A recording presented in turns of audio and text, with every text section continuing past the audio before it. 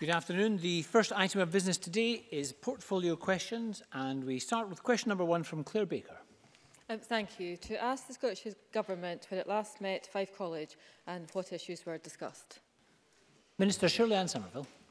The Scottish Government regularly meets with Fife College on a number of matters in the general course of business. My most recent meeting with the college was on the 7th of November to mark their status as an accredited living wage employer during Living Wage Week. Claire Baker. I thank the Minister for her answer.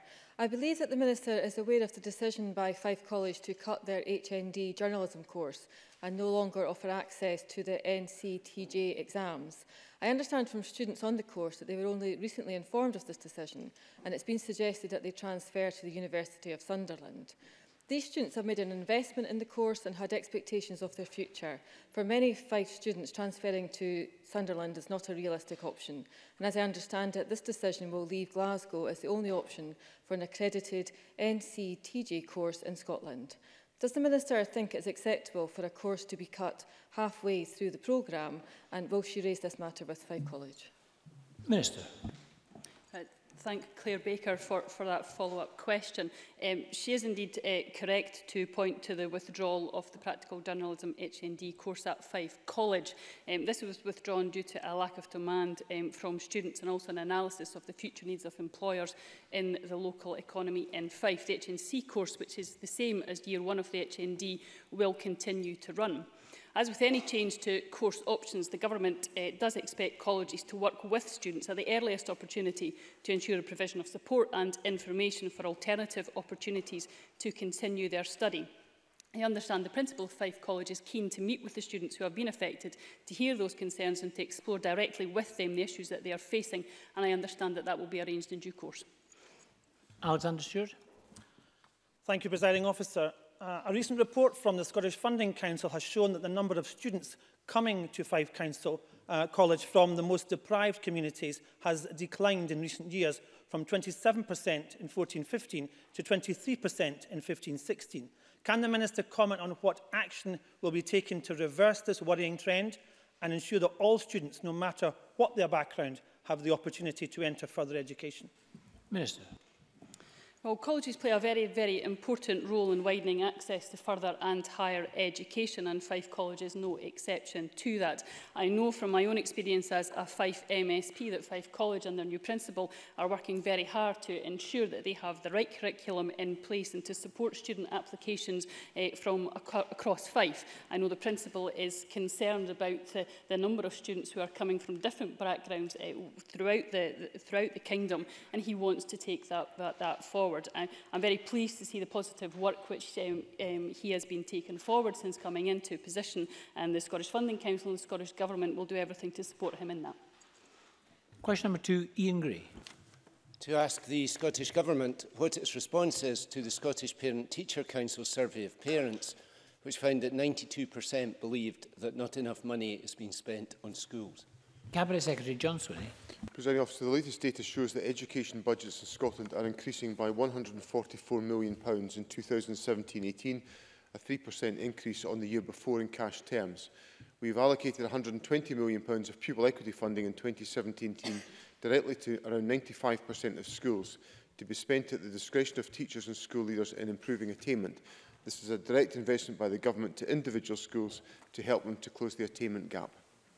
Ian Gray. The SPTC submission is very clear that we've seen a 16% drop in spending on education since 2009, and they say explicitly additional funds such as the Pupil Equity Fund are welcome but do not reverse the decline. They talk about parents having to raise funds for basics such as IT, textbooks and reading schemes. Will the Cabinet Secretary just listen to parents and promise now to reverse the decline in school spending over recent years in the forthcoming budget? Cabinet Secretary. I welcome the fact that increased resources are being spent on education. There were increases in 2016-17 and 2017-18, and the Government, of course, has put in place the resources to support pupil equity funding. Indeed, earlier on today, I had the privilege of meeting the Pupil Council and other pupil representatives from Murrayburn Primary School in Edinburgh, in which the children of that school were able to explain to me exactly what choices they had made about the allocation of pupil equity funding to enhance the learning environment of their school and to assist them in closing the attainment gap. And I welcome the creativity and the innovation that's been taken forward, which is evidenced by the additional resources the government's putting into education. Emma Harper. Thank you, Presiding Officer. Can the Cabinet Secretary again confirm that local authorities spent £4.9 billion on education in 2015-16, almost 3%, as the CABSEC stated, more than in the previous year, and that spending per pupil is in fact higher in Scotland than in England? Cabinet Secretary. President, that is indeed the case, and the Government invests nearly £8 billion in education every year in revenue and capital, including funding to local authorities. Spending on education by councils has risen in each of the last 4 years in cash terms, and the total revenue spending on schools has risen under this government since 2006-07 by £350 million, or 7.6% in cash terms. Question number 3, Alexander Stewart. To ask the Scottish Government what support it provides to young people with special educational needs. Cabinet Secretary. President Officer, the responsibility for the provision of support to children and young people with additional support needs rests with the education authorities. The Additional Support for Learning Act requires education authorities to identify, provide for and to review the additional support that their pupils require. As I announced in the debate on mainstreaming earlier this month, there are changes to that legislation forthcoming in January of next year. To support authorities to prepare, the Scottish Government will publish revised statutory guidance on the requirements of the Act, including those changes, non-statutory guidance on the new requirements and complaints to ministers, and will establish a service to support children to exercise their rights on their own behalf. This is in addition to the consultation on the guidance on the presumption to mainstream education and the research to help us understand the experiences of children and young people who receive additional support for learning. Alexander Stewart. I thank the Cabinet Secretary for that answer. Is the Cabinet Secretary not aware that the removal of charitable status from independent schools will have a massive impact on the 20 small private schools which cater specifically for children with complex additional support needs? Already 2 of these schools have voiced concerns that removing their charitable status would mean a rise in fees, placing at risk their future and those of the children they work with. Can the Cabinet Secretary commit to protecting these schools and ensuring that parents and special needs pupils will not pay the price for this rate increase? Cabinet Secretary. Well, I think Mr Stewart's got a couple of things muddled up there in the question, because the issue of designating organisations with charitable status is not a decision of mine. That's a decision of Oscar. So that's completely an issue over which I have no control. What I think Mr Stewart's got muddled up with is the possibility of rates having to be paid by certain independent schools. If I've correctly understood his question, obviously that issue is one that the Finance Secretary is considering, as he said he would consider, in response to the review undertaken by Ken Barclay, and he will report accordingly to Parliament in that respect. Daniel Johnson. Thank you, Presiding Officer. Can I begin by declaring an interest as an adult with an ADHD diagnosis? Identification of neurodevelopmental disorders such as ADHD is a vital first step towards putting in place the right support for children and their learning. Will the Government commit to including ADHD as a distinct category in the pupil census, as is the case currently for autistic spectrum disorder? Cabinet Secretary. Well, first of all, can I say that I've admired the courage that Mr Johnson has expressed in relation to these personal issues, and I have appreciated reading and understanding his experience in this respect. I'll give active consideration to that particular question. I have to confess I haven't looked at the categorisations in relation to the pupil census, but in light of the issue that Mr Johnson has raised with me, I'll look at that and I'll reply to him in writing. Ross Greer. Thank you. There are significant issues of inconsistency in identifying young people with additional support needs. This has been noted by the Education Committee. Current Education Scotland inspection regimes don't appear to give much regard to assessing additional support needs, identification and provision. Does the Scottish Government believe that ASN identification and provision should be given greater regard during the school inspection? Cabinet Secretary.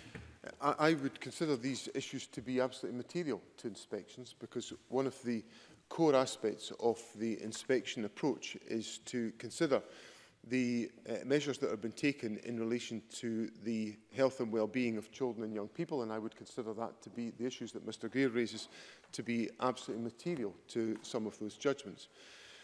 In addition to that point, Mr Greer will be familiar with the fact, and I raised it in response to Mr Stewart, my earlier answer, about the research that we will be undertaking to help to understand the experiences of children and young people who receive additional support for learning. And part of that experiential research exercise is to understand how effectively needs are being met and to ensure that the points that Mr Greer raises are properly addressed as part of this commitment. So I give Parliament the reassurance that the two reassurances. One, that I would consider the meeting of young people's needs with additional support needs as being utterly material to the inspection approach. And secondly, that the research that we undertake needs to be a comprehensive analysis of the experiences of young people so that we can reflect that in the policy implementation and guidance to make sure that what we say in statute and in policy is what is happening on the ground. Question number 4, Ivan McKee. To ask the Scottish Government what its position is on the provision, availability and student financial support in Scotland for higher education courses in British Sign Language. Minister Marie Todd. Presiding Officer, BSL courses are taught across a range of levels at college and university in Scotland. Financial support is available within the current student support package for students undertaking eligible BSL courses of further and higher education. We want to make Scotland the best place in the world for BSL users to live, work, visit and learn. Last month we published Scotland's first BSL National Plan, which sets out 70 actions we'll take over the next 3 years to make progress towards this ambitious goal. The plan includes a number of actions to increase the opportunities for learning BSL. Ivan McKee. Thank the Minister for the answer. The Minister may be aware that the only part-time postgraduate course for students of BSL in the UK is at the University of Central Lancashire, and this is available by distance learning to allow students from as far afield as possible to take part. My understanding of the SAS regulations is that students of a part-time postgraduate course delivered in England could in principle attract support from SAS. However, under current policy, SAS do not provide this. Will the Minister give consideration to whether it might be possible for students of courses such as BSL that are not available in Scotland to be eligible for a funding package? Minister. Presiding Officer, I fully recognise that many of the improvements we want to see being delivered through the National Plan will depend upon the availability of qualified BSL English interpreters with the right skills and experience. We already support a full-time degree course in BSL English interpreting at Heriot-Watt University, and there are a range of vocational opportunities available at colleges too. Over the next 2 years, we'll sponsor 2 new training programmes, one at Heriot-Watt and one at Queen Margaret's University, designed to support BSL interpreters to work in the specialist fields of health, mental health and justice. But we are aware that there may be BSL courses offered at universities in the rest of the UK where there is no equivalent here in Scotland, and we recognise the need to ensure that support is available to Scottish domiciled students to enable them to take up their chosen course. I can therefore announce today that we will address the issue Mr McKee has raised, and that eligible students who wish to study a part-time postgraduate BSL course elsewhere in the UK will now be able to access a tuition fee loan of up to £5,500 from Student Awards Agency Scotland. Question number 5, Ross Greer. Thank you. To ask the Scottish Government what areas will be prioritised for improvement when assessing the school inspection regime. Cabinet Secretary John Swinney. Presiding Officer, the Scottish Government launched the National Improvement Framework for Education on the 6th of January 2016. The publication sets out 4 key priorities that everyone in Scottish education should be working towards. The school inspection programme will continue to focus on these areas for the improvement of schools. Those areas are improvement in attainment, particularly in literacy and numeracy, closing the attainment gap between the most and least disadvantaged children, improvement in children and young people's health and well-being, and improvement in employability skills and sustained positive school leaver destinations for all young people. Ross Greer. I thank the Deputy First Minister for that answer. In February of this year, George Watson's College, a private school, underwent an annual engagement visit in which the school submitted self-evaluation information related to child protection and safeguarding. There were no identified areas for improvement identified at that time, but by September, a special inspection was ordered by Scottish ministers following a complaint from a parent regarding serious bullying. That special inspection led to ministers imposing conditions on the school due to it being at risk of not adequately safeguarding the welfare of a pupil. Given this, does the Scottish Government believe the inspection regime for private schools to be adequate? Cabinet Secretary. Yes, I do, because what we have in place is a model, which is a blended model between self-evaluation, which applies right across the board in all schools within Scotland, private sector or state sector schools, and then the opportunity for us to undertake inspections, which are the more traditional inspections with which we are all familiar and which I cited in the answer that I've given to Ross Greer. And in some circumstances, those inspections will identify particular issues, and they crystallise in a different way in relation to the private sector, because there is an independent registrar of independent schools, and through that mechanism there will be issues identified which have to be addressed or potentially have to be addressed by individual schools. That was the case in relation to George Watson's College. That has been communicated to the college, and my expectation is that the requirements of that inspection will be fully honoured by the school. Gordon Lindhurst. The General Secretary of the EIS has raised concerns that a proposed introduction of a programme of young inspectors would be unacceptable because they would not have the skills to evaluate what was going on in schools. Does the Scottish Government support the proposal, and if so, how would it ensure the quality of school inspections will not decline as a result? Cabinet Secretary. Well, I think we need to have a sense of perspective here, because the concept of introducing young inspectors is not to replace, if I may use the term, old inspectors. It is to ensure that the perspective of young people is fully integrated into our assessment of the performance of education. And I sometimes despair when I'm involved in conversations about education where the interests of the children and the young people don't crop up in the conversation, other than when I'm introducing the issues into the debate. So I'm all for young inspectors having a say about their schools. As I said in my answer to Mr Gray a moment ago, I've just met a fabulous group of young people from Murrayburn Primary School who have been decision makers about how pupil equity funding is to be taken forward in their school. They were great advocates for the choices that they had made, and I think it's important that we listen to the voices of young people as part of our assessment of the performance of Scottish education, because ultimately the education must serve their interests. Question number 6, Stuart McMillan. Thank you, Presiding Officer. To ask the Scottish Government how it is supporting the teaching of STEM subjects in Greenock and Inverclyde constituency. Minister Shirley-Ann Somerville. We are providing specific support for the teaching of STEM subjects in Greenock and Inverclyde with our funding for the Scottish Schools Education Research Centre. This has included support for the development of primary science mentor teachers and science training for primary teachers in the Inverclyde and Clydeview Academy school clusters in the constituency. We also provide support to Generation Science and the Scottish Council for Developing and Industry's Young Engineers and Science Club. In 2016-17, both of these initiatives have supported schools in all 32 local authorities. This has included support from SCDI to young engineers and science clubs in all the primary and secondary schools in the Inverclyde area, and a visit by Generation Science to all the primary schools in the area, reaching over 1,500 pupils. Stuart McMillan. I thank the Minister for that reply. And with 2019 being the year of the passing of Greenock-born inventor James Watt, would the Minister consider using James Watt commemoration events to highlight the importance of STEM subjects, and also would you consider the introduction of a national James Watt Educational Prize, which could be won annually by a school which excels in STEM teaching? Yes. As my colleague, the Cabinet Secretary for Culture, Tourism and External Affairs said in September, events being planned to celebrate the life and achievements of James Watt would be warmly welcomed across Scotland. I understand that West College Scotland, for example, are actively considering their role in such events, and that may include provision of a prize for students. And I'd be happy to hear further details from the member of such proposals in due course. Question number 7, Jenny Gilruth. Thank you, and I remind the Chamber and the PLO to the Education Secretary to ask the Scottish Government whether it expects the duties of head teachers to include recruitment administration. Cabinet Secretary. Presiding Officer, the consultation I launched earlier this month on the Education Bill makes absolutely clear that the Head Teachers Charter will empower head teachers to be the leaders of learning and teaching in their schools.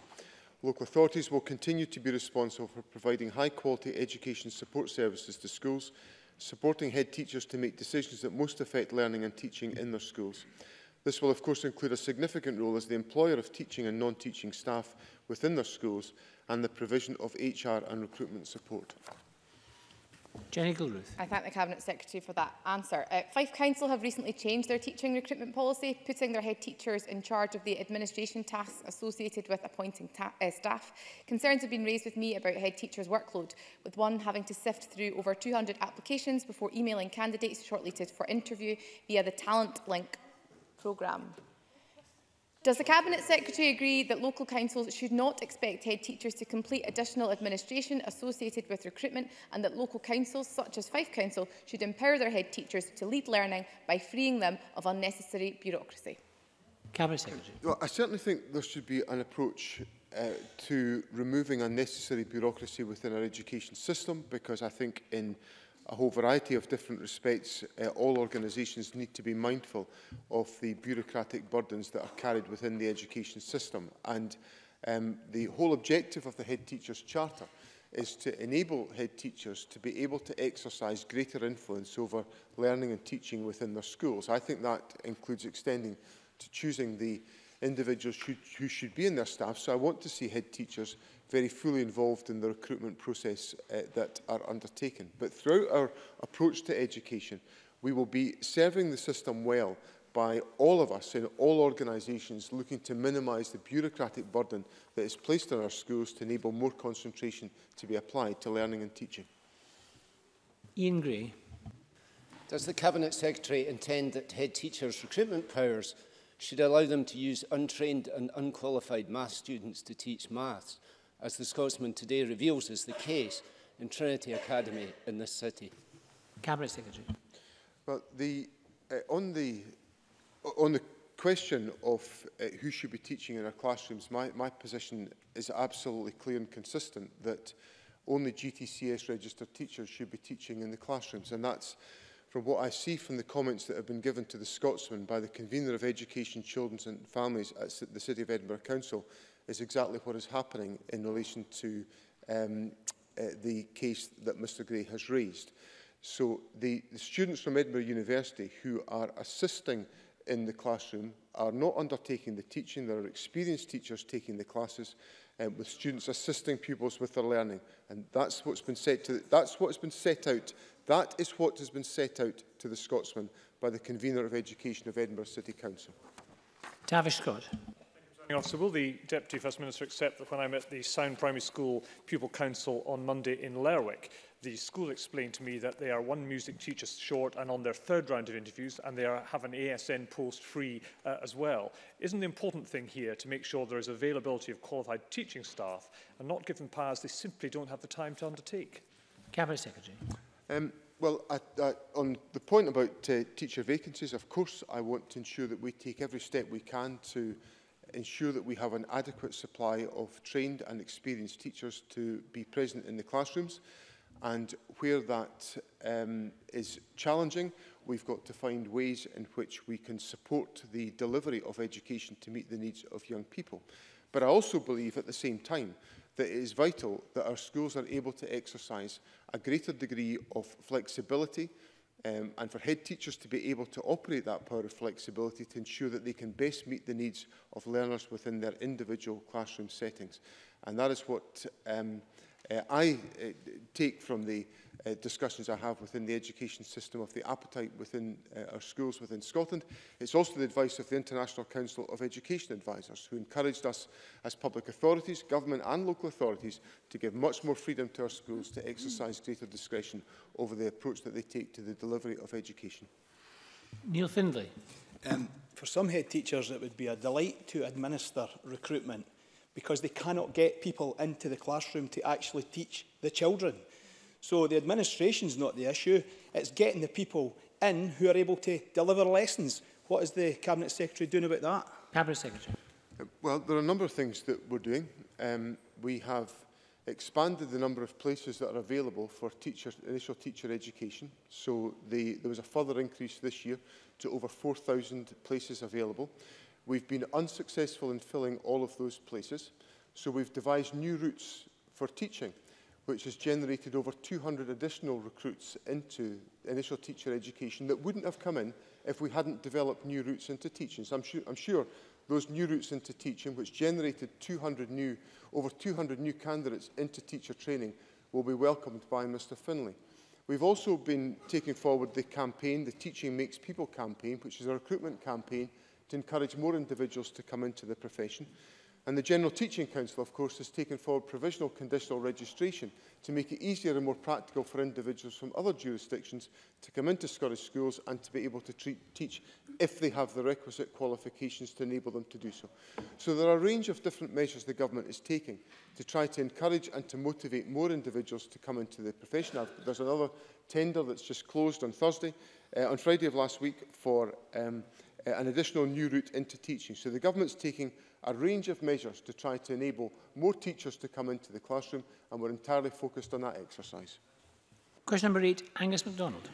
To ask the Scottish Government what its response is to the recent report by University Scotland working to widen access. Minister Shirley-Anne Somerville. I welcome University Scotland's report, which moves us forward in our shared agenda to widen access. That said, I remain concerned that the report's recommendations will not allow universities to meet the timescales and policy challenges contained in the Commission's recommendations. For example, the target date of 2020-21 for minimum entry requirements is a year later than the Commission recommended, and we need to pick up the pace of change. While I note the actions and articulation and bridging programmes, further clarity is needed as to how and when these will support more young people from deprived communities into higher education. In particular, I'm keen to see how we can ensure that activities and programmes which are already working well in some institutions can be rolled out to others to create the systemic change that is needed across education to provide equal access. Angus MacDonald. I thank the Minister for her reply. Clearly one of the groups of young people whom we need to ensure have equal access to the opportunity of higher education are those with care experience. So can the Minister advise the Chamber what progress the Scottish Government is making in delivering its commitment to widen access specifically for care experienced young people? Minister. Well, from this academic year, students with care experience under the age of 26 now receive a full non-repayable bursary of £7,625. To date, around 500 students attending university in Scotland are now benefiting from this support. We also want to see every care experienced young person who meets the entry requirements being offered a place at a Scottish university. And while I welcome the commitment in the University Scotland paper to progress this, I will continue to press universities to act more urgently so that we're all doing everything that we can to give care experienced young people more opportunities to study at university as soon as we can. Bill Bowman. Thank you. I welcome this report, but I note the Minister for Further Education's concerns that these recommendations might not allow universities to meet the timescales and policy challenges previously contained in the Widening Access Commission's final report. Does the Minister agree that the success of the widening access policy ultimately depends on raising attainment in schools, which is patently lacking at present? Minister. Well, I think if you speak to actually University Scotland themselves, they recognise that universities have a role to play in this. So while we sit in the delivery group, as we did last week, while we discussed attainment within schools, where we sat discussing the whole system's approach to tackling widening access with individuals from primary schools, secondary schools, colleges, universities and other stakeholders, we're all very, very aware that to make change in the short term, that universities as autonomous institutions need to play their part. Many universities are stepping up to that challenge. Some are a bit behind the curve, to put it politely, on this aspect. So yes, we will take a whole systems approach to widening access, and we are doing a lot, as the Deputy First Minister has already described, to increase attainment within schools. But there is no excuse for universities to sit back and wait for something else to happen to deliver widening access. They've taken up that agenda themselves. It's a shame the Scottish Conservative Party don't do that too. Question number 9, Dean Lockhart.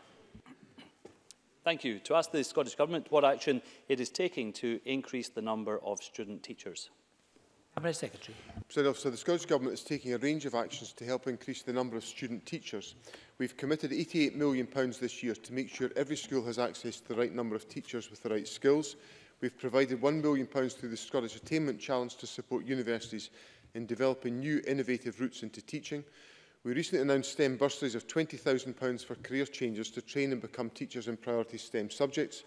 We've launched the second phase of our Teaching Makes People recruitment campaign and created a new route into teaching specifically designed to attract high-quality graduates in priority areas and subjects. The tender exercise for this closed on the 16th of November and the evaluation process will commence shortly.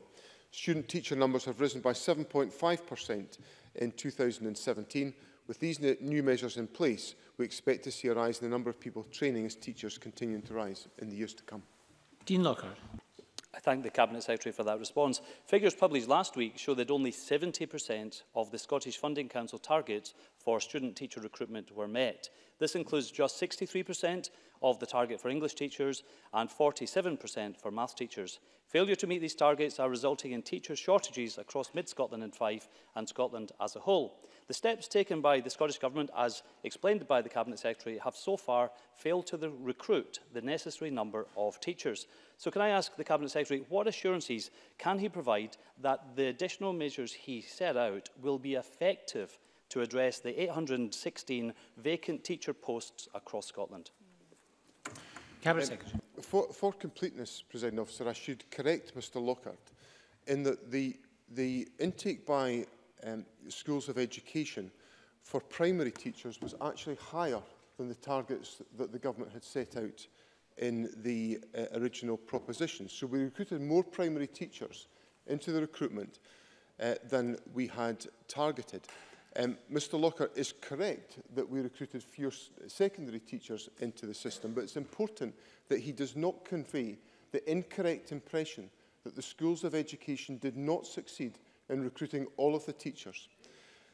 In relation to the specific actions that the government has taken, if the government had not taken action to create new routes into teaching, we would have not had an additional 204 teachers candidates that have been recruited to the teacher education system, and a rise in the number of initial teacher applicants would have only been 2% compared to 7.5% that the government has secured as a consequence of these measures. And of course that 7.5% increase in the intake of student teachers builds on the 19% increase that took place in 2016. Now, I'm the first to acknowledge that we are facing challenges in identifying and recruiting all of the teachers that we require in our school system. But there is, as the evidence demonstrates, an adequacy of places to enable that to be the case. What we have got to find is new routes to enable individuals to switch careers to enter the teaching profession, which is why I've put in place STEM bursaries. It's why I've opened up a new route into teaching, and it's why the government will look at other measures to try to address this issue. Gillian Martin. Thank you, President Officer. Can the Cabinet Secretary give an update on the proposed scheme to allow those moving into teacher training from other sectors to access bursaries, and give Parliament an indication of any other measures that have been taken to encourage those who might not be recent graduates but of a more mature age to consider teaching as a new career? Cabinet Secretary. I think the evidence demonstrates that there is an adequacy of places for younger people who are either leaving school or leaving university to enter teaching for a career if they wish to do so. And what we have found is that not all of those places have been taken up. For that reason, I think we've got to look at other measures which will enable people to change careers and to support them in that process. For that reason, one of the new routes into teaching taken forward by the University of Strathclyde is aimed particularly at individuals working in STEM subjects to enable them to go through a postgraduate diploma in education over a shorter timescale, but enabling them to complete that training and to enter the teaching profession.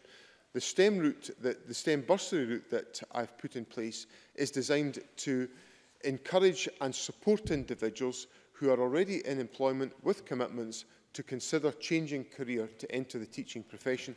And the government will continue to explore other ways in which we can take forward this agenda to make sure we have an adequate supply of teachers in our classrooms. Question number 10, Bill Bowman. Thank you. To ask the Scottish Government what action it is taking to ensure that all secondary schools in Dundee have adequate numbers of staff.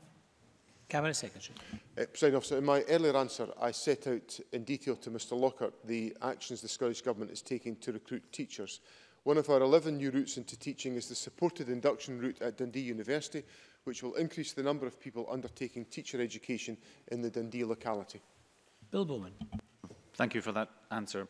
Over the past year, Dundee secondary schools reported 34 teacher vacancies, up on the previous year, with 22 of them vacant for longer than 3 months. What guarantee can the Cabinet Secretary give to parents and pupils in Dundee that this trend will not increase next year? Cabinet Secretary.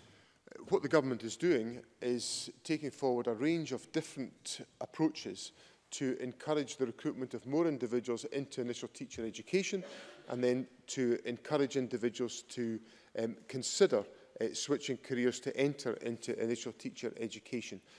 We are also taking a range of measures through the General Teaching Council to encourage teachers who are not actively involved in teaching to return to the profession.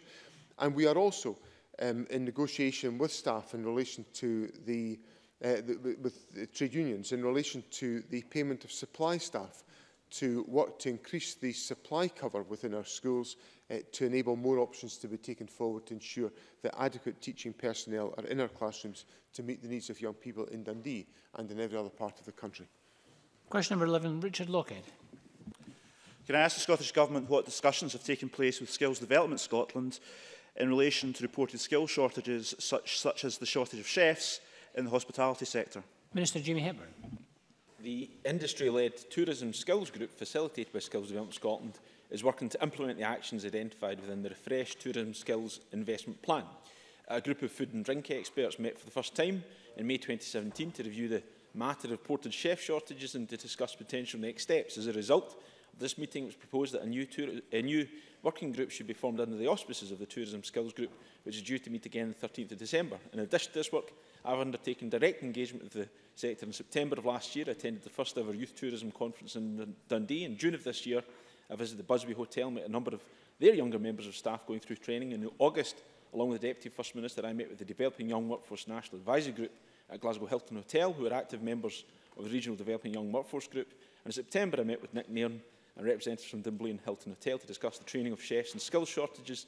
This month, I visited the Fairmont Hotel near St Andrews to hear about their ambitious plans to support young people and spoke at the Scottish Chefs Conference about skills in their sector. And only yesterday, I visited the Hillcroft Hotel in Whitburn to hear first-hand about their work with the Developing Young Workforce West Lothian Regional Group. Richard Lockhead.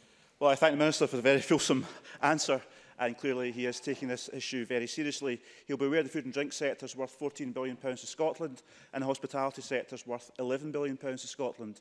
And for both industries, the availability of chefs is crucially important. But many businesses I'm speaking to in my own constituency and around Scotland are now telling me this is a real severe issue, the shortage of chefs.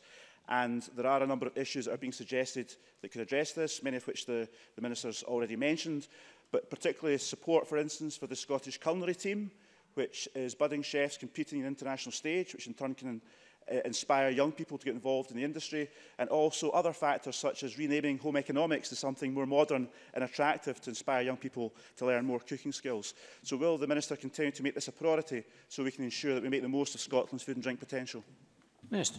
Well, let me say I'm glad Mr Lockhead recognised my fulsome answers to be a vivid demonstration of how serious we take this agenda. I can certainly commit to ensuring that this remains high on our priority list. I've set out there's a range of activity underway. That activity will continue. He mentioned the Scottish culinary team. Of course, we already have provided funding for the Scottish culinary team to help chefs of the future to ensure they are better prepared for the culinary Olympics going forward. In relation to his suggestion that we rename home economics, I think I'd probably be overstepping the mark in that regard. I may need to discuss that with the Deputy First Minister, but all suggestions would be gratefully received. Question number 12, Edward Mountain. Thank you, Presiding Officer. To ask the Scottish Government what its response is to the Scottish Funding Council's statistics on teacher vacancies, particularly relating to the Highlands. Cabinet Secretary. The number of vacancies across Scotland currently represents 1.6% of the teaching workforce. As I've already stated in my answers, we're taking a number of actions to help redress this and recruit teachers for all local authorities. For example, we are supporting innovative projects with the University of the Highlands and Islands and the University of Aberdeen, who recruit students from the Highland area. Edward Mountain. The fact that there's been a sequence of questions on this particular subject probably tells a story. Given teacher vacancies in the Highlands have been unfilled for more than 3 months in the last 2 years, have risen from 4 to 62, what is happening at the moment obviously isn't working. Are there any specific steps the Deputy First Minister will be taking to encourage teachers to move to the Highlands and to stay there? Cabinet Secretary. The most effective thing we can do is to support the University of the Highlands and Islands in ensuring that it is able to provide initial teacher education in an accessible fashion right across the Highlands and Islands. And one of the strengths of the UHI model is the ability of individuals to access higher education from within the community that they live. And once they have secured their initial teacher education, to be able to make a contribution to the education of young people in that locality. That is exactly the new route that I have opened up as part of the measures the Government has taken forward. I welcome the initiative the University of the Highlands and Islands has taken in this respect to respond positively to the Government's invitation to tender in this respect, and I look forward to these routes generating the interest and the involvement that will ensure we have a strong supply of teachers to fill vacancies in the Highlands and Islands and in other parts of Scotland in the periods to come. Graham Day. Thank you, Presiding Officer. Can the Cabinet Secretary confirm whether I'd be correct in assuming that since this data was collected in September, things have probably changed, meaning that these statistics don't necessarily reflect the reality today? Cabinet Secretary. Obviously, there will be variation in the statistics from period to period as vacancies are filled and as new vacancies arise. In the most recent analysis that we undertook to inform our workforce planning, the information indicated a vacancy level of around 1.6% across the whole of Scotland. As I have said to Parliament before, recruitment into the teaching profession is not just a challenge for us in Scotland, it is a challenge to literally every jurisdiction, and we are working hard to find different ways in which we can encourage more people to come into the teaching profession and to make that contribution to raising the educational performance of our system and meeting the needs of young people in every part of our country. Can I thank the Ministers and members for their contributions? We move on to the next item of business.